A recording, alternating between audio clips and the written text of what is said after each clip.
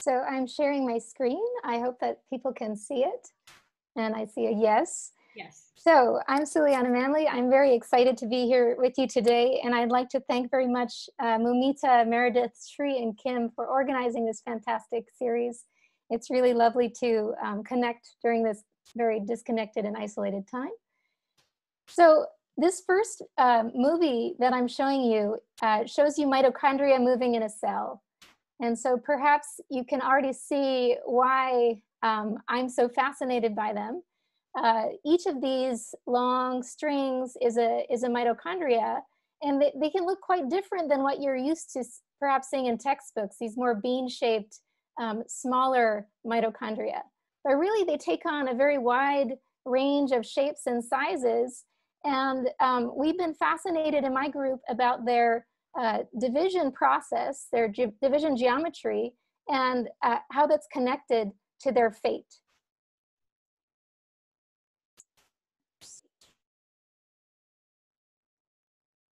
So I'm going to reorient you because I know this is a very broad audience. So just to give you a picture of where we are in the cell, we're talking about mammalian cells, and mitochondria are organelles within the cell. So the cell, of course, is packed with many different subcompartments that take on different roles, and mitochondria are just one of them. My lab studies, in addition to mitochondria, centrioles, which I know Tim is going to show you some examples of centrioles later this afternoon. And why are we so fascinated by mitochondria? Well, for one, mitochondria are important. And so mitochondria are, as you know, the powerhouse of the cell. They're the main reason that we actually breathe, to allow oxidative phosphorylation to generate ATP in mitochondria. But they're also very important for programmed cell death and many other cellular signaling processes. But as biophysicists, I think we're even more fascinated by some of the constraints that are on mitochondria and their dynamics. And so we think about mitochondria and we think about the fact that they're actually ancient endosymbionts. So more than 1 billion years ago, there was a precursor to the mitochondria that was an alpha proteobacteria. And so you think about this alpha proteobacteria that contained all of its own genome as well as its division machinery. So this was, taken over by the cell once it was engulfed inside of a eukaryotic cell. But there are still certain functions which have been maintained within mitochondria, the core of which is, of course, ATP production. And the proteins which are critical for ATP production are maintained inside of our mitochondria on their own genome. And so because mitochondria contain their own genetic material, they have to divide to proliferate. And so this sets important constraints on mitochondrial dynamics. And so the genomes themselves have to be replicated and segregated and maintained over time to maintain mitochondria. So what is known about mitochondria from a biophysical perspective? We know, for example, that at least in yeast, the genetic material, which are called nucleoids, are semi-regularly spaced along mitochondria. And so this was a beautiful example from the lab of Johan Paulsen, where they showed that if you look at the spacing, the distance between nucleoids along the mitochondrial network, then you see that they're different than you would expect from random. They're more regularly spaced, meaning that there's an average distance which is greater than you would expect in a random distribution. On the other hand, there's a lot that's known about the molecular side of mitochondrial division. So this is a cartoon of what the complex looks like that's dividing mitochondria. And so I'm not going to go into all the details. The point is really just to say that there's quite a lot known about this. And what I want to point out is just that there are different stages to division. So it's understood that, for example, there are these contacts that form between mitochondria and this other organelle called the ER, the endoplasmic reticulum. And that these contacts then are thought to stimulate mitochondrial DNA replication and the accumulation of the protein machine that then assembles and constricts. So the physical force that causes mitochondria to divide. And so there's this idea that this cell-like behavior of coupling between replication and division has been preserved or re-evolved in mitochondria. And so this is one of the things that has fascinated the field, and that has important implications for how mitochondria should move and divide. So there is still a number of very interesting open questions that my lab has been focusing on. For example, what's the role of membrane tension? So the physical parameters of the membrane that give rise to fission. How are mitochondrial transcripts stored and distributed in this network? And then finally, how do mitochondria decide where and when to divide? And so these first two stories are actually on the bioarchive. And so I'm going to actually focus on this third question, which is, how do mitochondria decide where and when to divide? And this is a picture of some of the wonderful people that I've had a chance to work with in my group over the past years on these questions. The work that I'll tell you about today has been led by Tatiana Kleel, who's a postdoc in my group. And so a key set of tools that we use and develop in my group are super resolution microscopies. And in particular, we develop high throughput implementations of these microscopies. So why this? So high throughput because biology is noisy. And if we want to do quantitative studies, we need a lot of data. And so we want to increase the number of data points that we get. And then super resolution. Why super resolution? Because organelles are really small. So they're at the diffraction limit. You can see a mitochondria itself with a normal wide field microscope, but to really resolve the nucleoids and to resolve the division sites requires super resolution. And so my lab has focused on two different aspects of high throughput, as I said.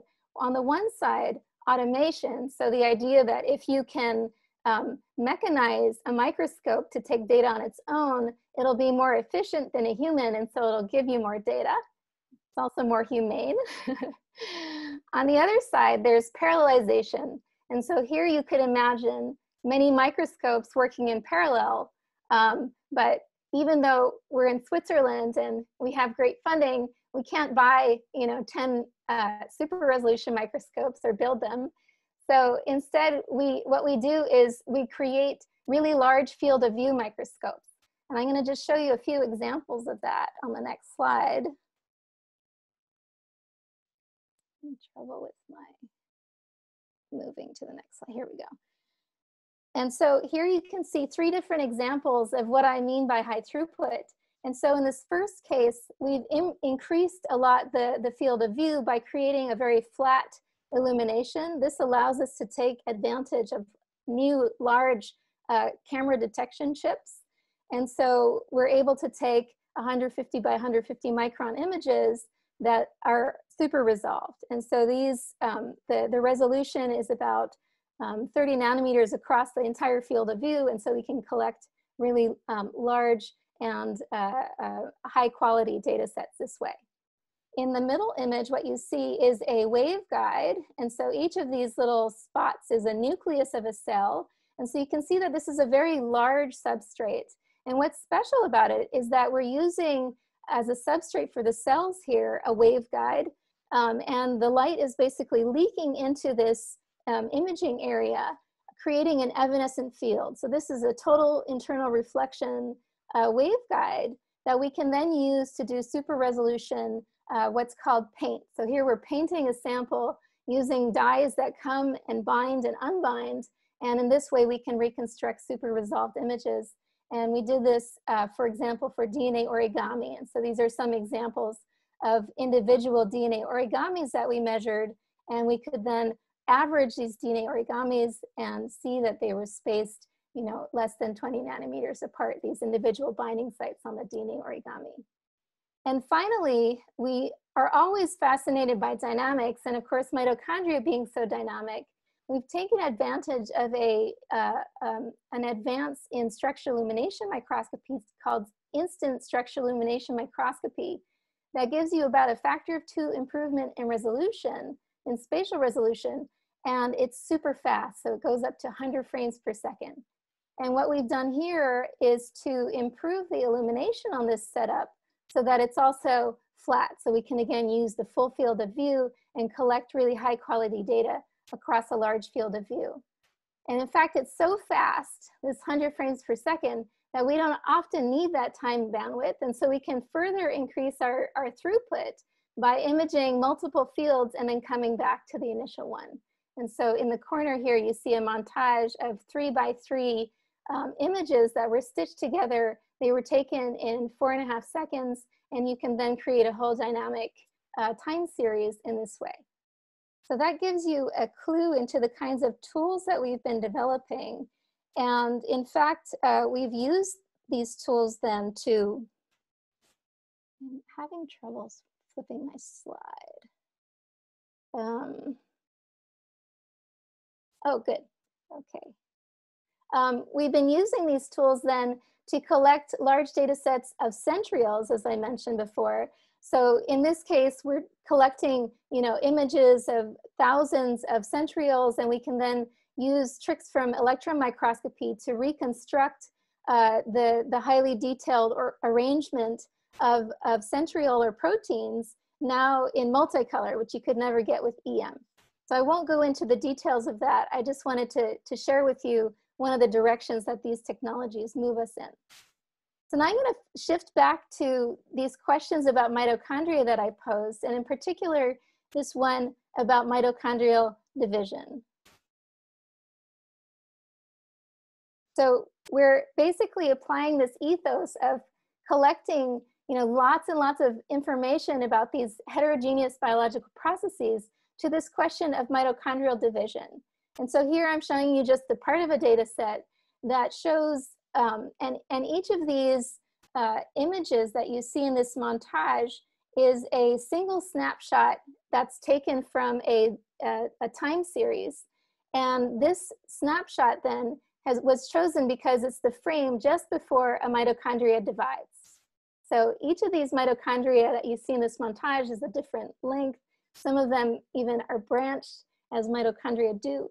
And this yellow arrow shows you where the mitochondria is about to divide in the next frame. And so you can see that mitochondrial division is really quite diverse. It's quite heterogeneous compared to, say, bacterial cell division, which is highly regulated, happens at a particular location, sometimes right in the middle, sometimes it's slightly asymmetric.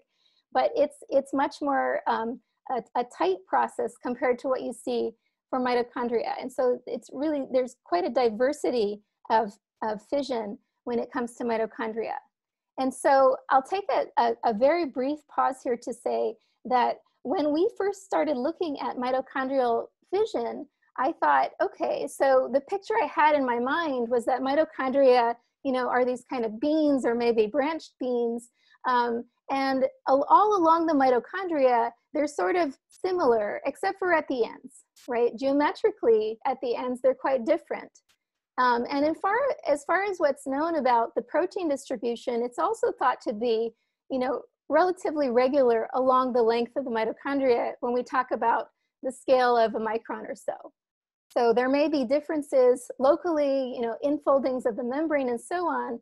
So I would have thought, coming to this question of where mitochondria divide, that you would see something like mitochondria can divide all along their length except at the very tips, the very poles. And so what we saw was something which was so different than that I was completely shocked. So this shows you what it looks like when you plot a histogram of the number of fissions as a function of the position along the mitochondria. So each of these numbers is when a single mitochondria divides, where did it divide along its length? And it's shown here as a percent of the total position. So from the midplane being 50% and the tip being 0. And so you see that there are these two subpopulations in the distribution. And so we call these mid-zone and peripheral fissions.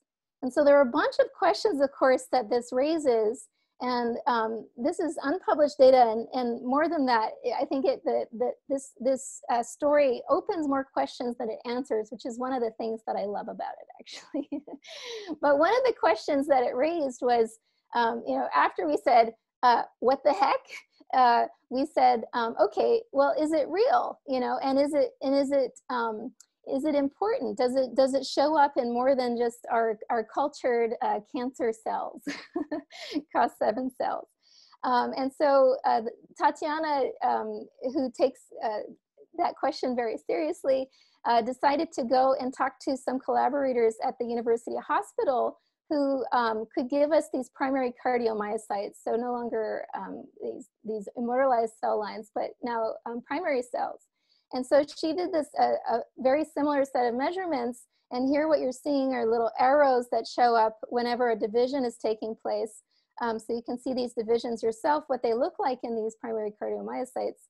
And what she found was that indeed, in these primary cells, you still see a huge sort of depletion of divisions that takes place at a very similar location to what you saw for the COS7 cells. And so there is, again, this peripheral versus mid-zone fission. And so now, you know, that we felt more confident that this thing is real and that it's taking place in more than one cell line and that it takes place over thousands of divisions, we could move on to ask questions like, why is this happening and how does it happen? And I think, you know, for me as a biophysicist, I think the question of how is probably the most fascinating, you know, because you come up with all these ideas about what it means to be positioned, and, you know, is there a gradient like there is for bacteria? But here, for the purposes of today, I focused more on why, because we understand this better. And so I'm going to share with you our explorations, Tatiana's explorations of this question of why are there these two populations? And the hypothesis that we came to was that there are really these two different roles for fission. So on the one hand, you need fission to proliferate. So you need a mitochondria to make a mitochondria because it has a genome. And on the other hand, though, it's been well described in the literature that you need to divide mitochondria to throw them away. So basically for degradation, in the case of quality control, to remove damaged mitochondrial DNA or mitochondrial proteins, you need to divide off pieces of the mitochondrial network. And so there's this really seminal work that was published by Twig in EMBO Journal that proposed this kind of life cycle for the mitochondria, where mitochondria undergo these solitary periods and more network-like periods, and then they can undergo a fission, and then they lose their membrane potential. In the case that they over long term lose their membrane potential, then they get taken up into these degradative organelles called autophagosomes, so they undergo autophagy, which is now called mitophagy, or they recover over time and then they kind of redo this life cycle. And so there are these two roles for fission, and so we wondered whether these two roles for fission were coordinated in these two populations that we saw. And so Tatiana went and she looked at these two different types of fission, peripheral versus mid-zone, and she looked at all these different physiological markers, including the reactive oxygen species levels, the pH of the mitochondria, and the mitochondrial membrane potential. And I'm just going to quickly show you what she found. So what she found was, so she's using these fluorescent sensors for these different aspects that I just described, and this is just to show you what they look like before and just after fission. And then she did the statistics, so she studied this over many fission events, and she found that consistently mitochondria that were these little daughter mitochondria that came from these peripheral fissions tended to have a reduced membrane potential, a reduced pH, and an elevated level of ROS. And so this is all consistent with the idea that these peripheral fissions, the small mitochondria tend to be ready to go toward this mitophagy pathway. And this is in contrast to mitochondria that divide in the mid-zone, or the larger mitochondria that come from these peripheral fissions. And so, not anticipate this issue with changing my slides. Here we go. So she then went on to look more closely at other factors involved in proliferation and degradation, these two different pathways. So as I said before, the ER is known to be very important in proliferation. So it's thought to coordinate mitochondrial DNA replication with division. And so we looked at the presence of the ER in these different types of fissions. And so here you see the ER stained together in purple together with the mitochondria in green. And you can see that in this mid-zone fission, you really get a peak in the ER, showing you that there's this ER contact. And so Tatiana again quantified this and found that for these peripheral fissions, you often had no contact with the ER, whereas for the mid-zone ones shown in green, 25 to 50%, you often get this contact.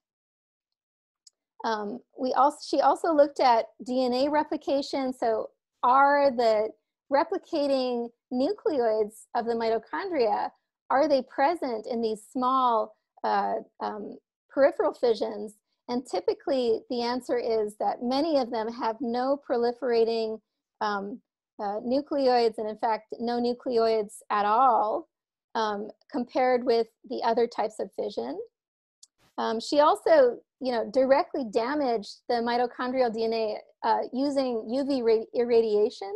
And she found there that actually then you start getting quite a lot of mitochondrial DNA. It's not proliferative, but our picture is that we think that it's probably being sequestered for degradation. We would love to be able to, there are no tools right now directly at, which nucleoid is actually damaged. So we're doing more of a bulk assay here.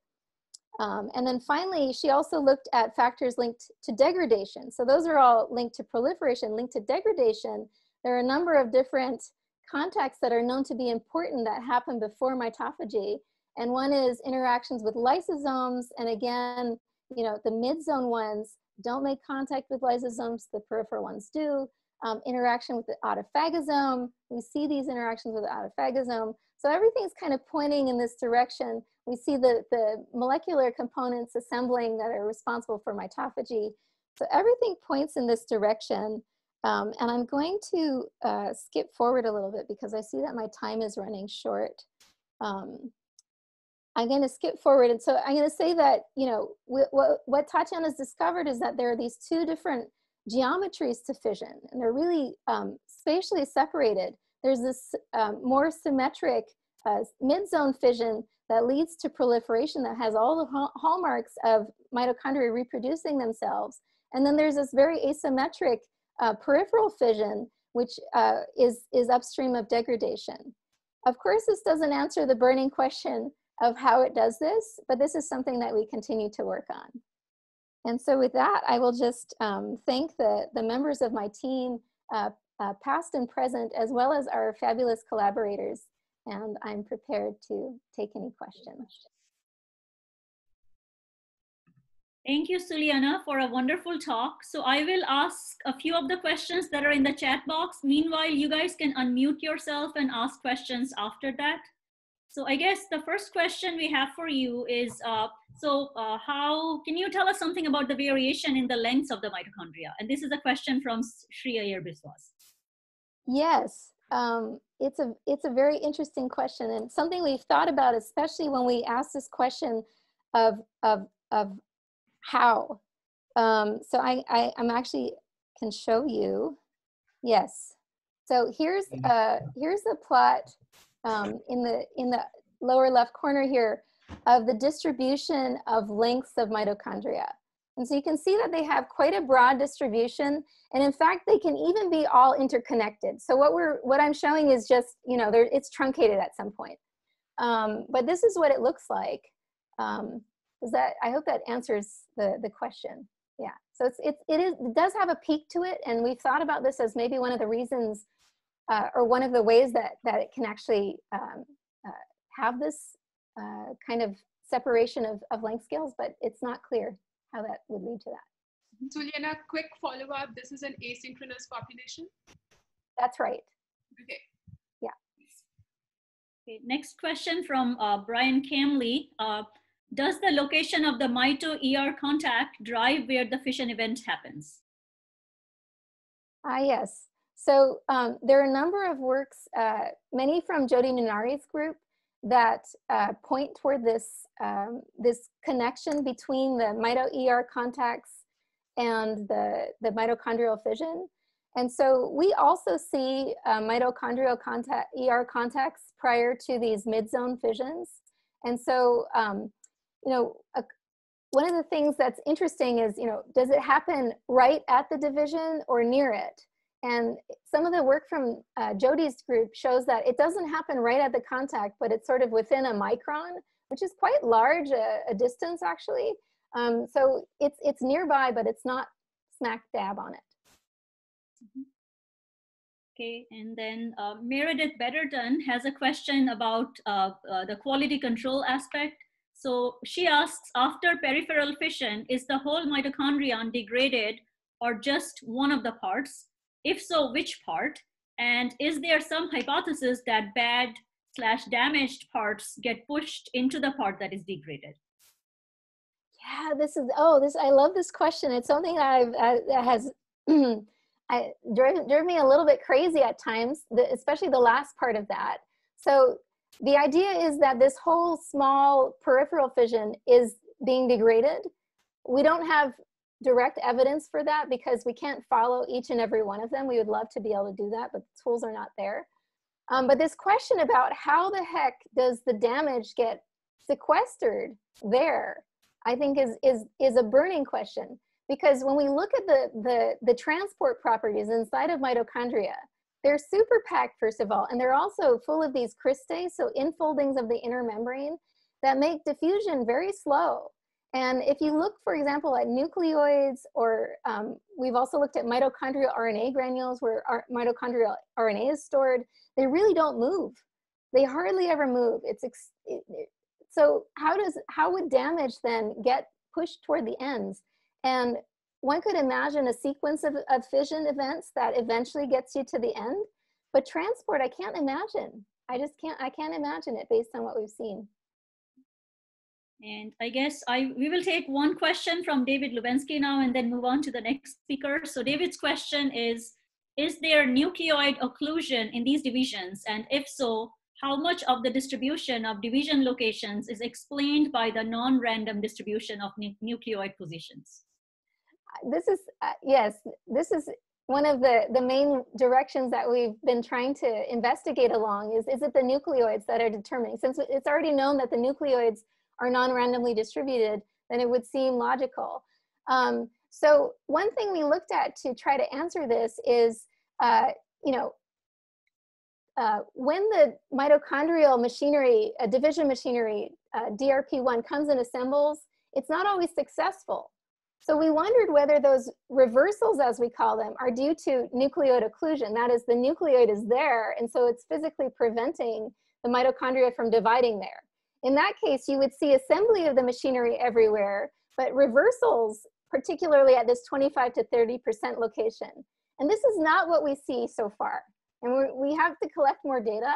These are large, these data kinds of conclusions require large statistics, and we're not there yet. But I think that this kind of path is the right way to address that. I love that question. Thank you. Thank you, Suliana. So I guess we will now, this was a wonderful talk, and also thank you all for your questions. There will be more time to ask questions in the 15 minutes after the talks. Yeah, I'll stick around afterwards if anybody wants to talk to me. Thank you very much.